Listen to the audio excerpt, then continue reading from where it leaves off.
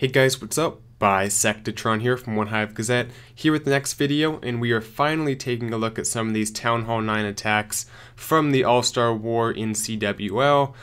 Let's go ahead and get into them though. We have some attacks that I think are good examples of what you should be using at Town Hall 9, but we also have some just crazy attacks that just made me say, what was this, what even is this attack? And sorry if you hear some background noise there, but this one is the first one, and look at it, 23 Valks, 4 heals, and 2 skeleton spells. So very unusual army composition here by Matt268.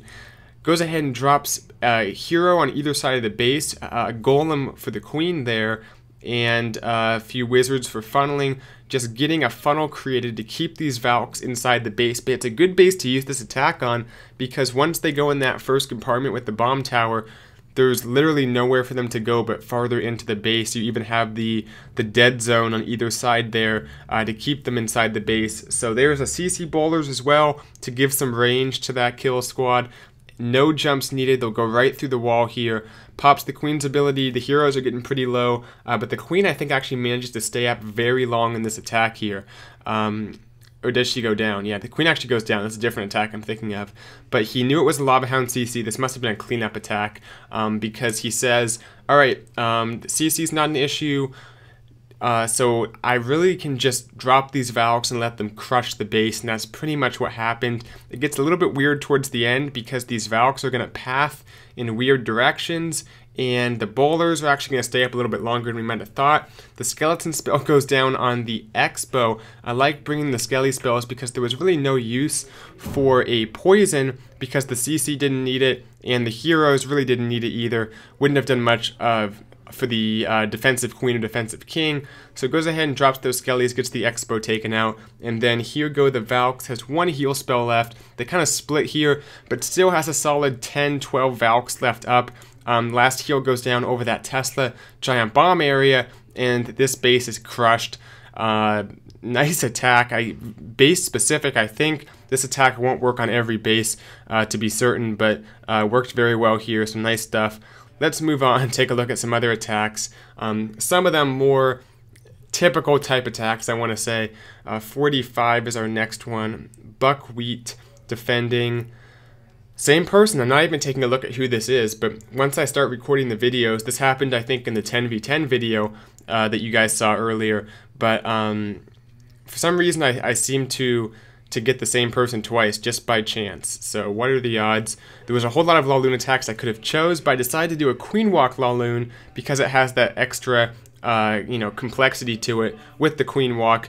So basically he's going to go ahead and just use the king as a funnel here and to get some good trash cleared out, and also let the wizards behind him take some stuff out as well. Wall breaks in the queen on the corner, and unfortunately that one air defense is going to take out a few of his healers, but won't be that big of a deal. I like the way he saved the king's ability, because if the king moves too fast, he'll get out of range and the defenses will take out those wizards. So because he waited, the wizards got a cannon taken out, which definitely helps the queen as she deals with the king and the Lava Hound. A little bit low right here, especially after losing 1 or 2 healers to the air defense, but with that rage and a few minions to help, is able to take out the Lava Hound, has the poison for the pups. The queen will step up and get even more value in just a moment, and then he'll start the Laloon. Basically just needs to get that queen taken out is the most important thing at this point. Another Seeking Air Mine comes in, takes out another healer, but pops the queen's ability. Down goes the queen. That's all he needed. Now starts the Laloon, and of course has to get those minions down quickly because time becomes an issue on these Laloon attacks when you have the queen walk. So I think he gets those minions down pretty quickly as the Laloon is going through the base. 2 more hastes to propel them into the last 2 air defenses. Meanwhile, the queen is still up, which is a huge help for cleanup because she is one of your best cleanup troops. So here go the loons hasted through those last few defenses, and the minions actually, he kind of waited I think kind of trying to see where to drop them, but once he realizes the loons are all heading towards the bottom for the last few defenses, drops the minions on the opposite side. The queen and the loons get the 6 o'clock, and the minions and the pups get the 3 o'clock. So great stuff there to Matt. Nice 6-star war to him, and we have some more attacks to take a look at. We'll be moving on to number 42 here. This is the Messiah. This one was one of the craziest attacks I have seen. The army composition looks normal, but you notice he has an unusual amount of wizards, and it was like a surgical, I don't even know. Take a look at it, tell me what to call it. But this is one of my favorite attacks, probably my favorite attack from this war, and one of the coolest attacks I've seen in a while. Nothing too special about the army composition besides all those wizards, but look at how he does this. Drops down the golem, and this is probably the biggest multi-golem queen walk that I have seen. No healers or anything. Deals with the CC right here. Drops a hog on that air defense. I think it's a skelly trap lure. I don't know what that was for. I think he's trying to get that air defense to help funnel the queen, but she will funnel on her own. No need to take out that air defense. The pathing worked out fine. Next golem goes down, tanking more defenses, but it'll retarget as soon as the double cannon goes down. Drops a few troops to get that last air defense taken out that he was just so intent on getting. But look at this. It's just going to be an endless golem walk, and he's sprinkling these hogs in just to support the golems as they're tanking defenses. So incredible stuff. Next golem is down.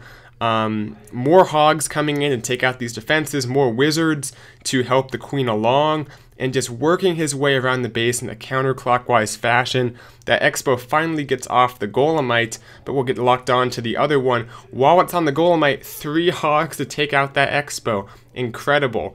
The way he's just picking apart this base.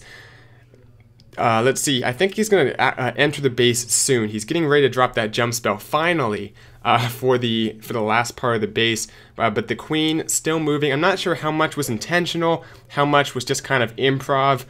Of course, on an attack like this, you can't plan this all out, so I don't even know what the plan was going into this attack, but it looks like finally he's breaking the funnel here to enter on top of these Teslas.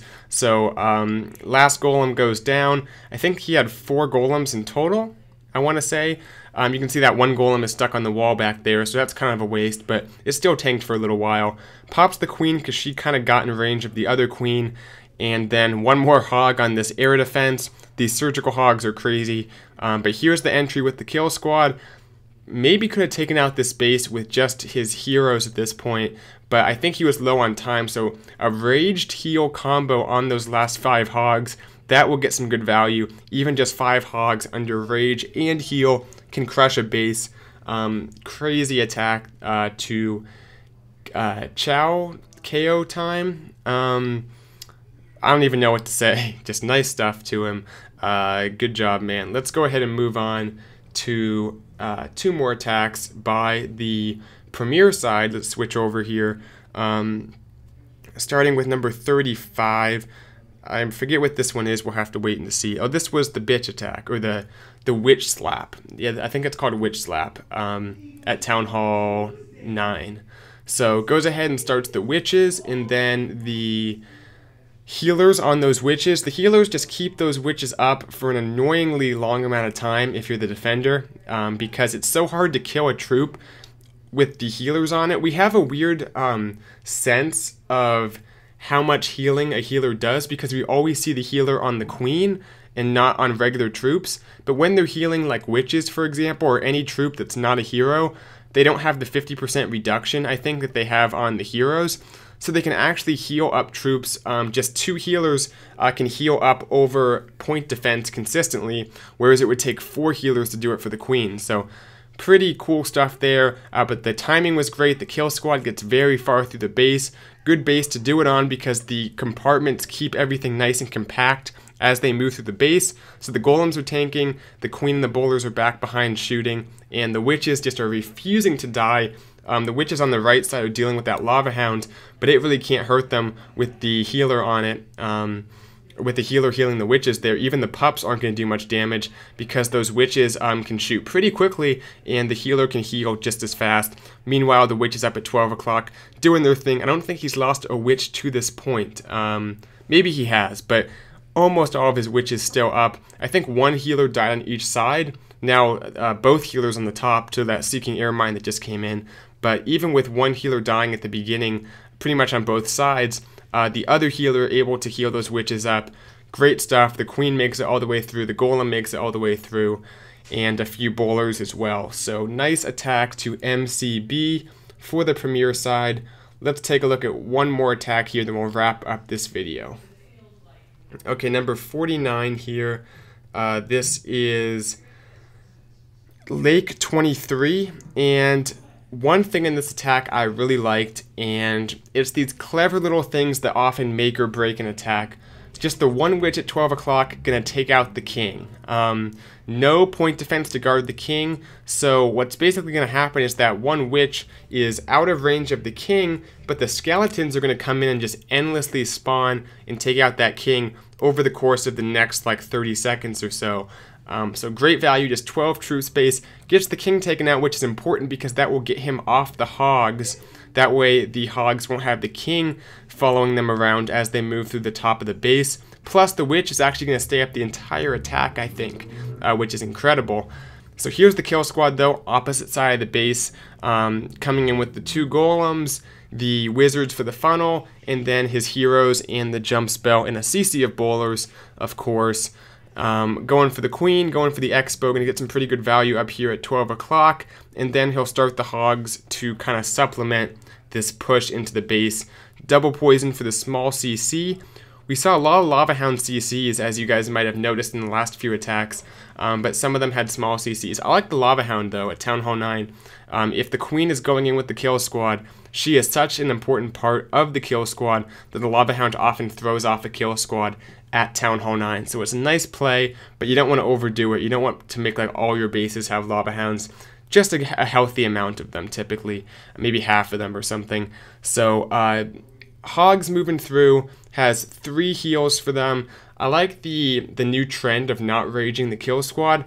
At Town Hall 9, we're seeing 3 heals and a jump instead of 2 heals, a jump, and a rage, because oftentimes the rage doesn't do enough value to warrant dropping 1 heal, because the heals are so important for the hogs at Town Hall 9, and having 3 heals makes it a lot easier to move the hogs through the base, and not bringing the rage doesn't hurt the kill squad that much typically. It can still get a pretty good amount of the base taken out. So hogs move through, finish off the base, even has a loon for that last cannon. So nice timing there. We'll fast forward, and thank you guys for watching this video. That will do it for my coverage of this war over the course of 3 videos. Covered this entire thing from Town Hall 11 down to Town Hall 9. So hope you guys enjoyed all the attacks. More videos to come, and I will see you guys later. Bisectatron out.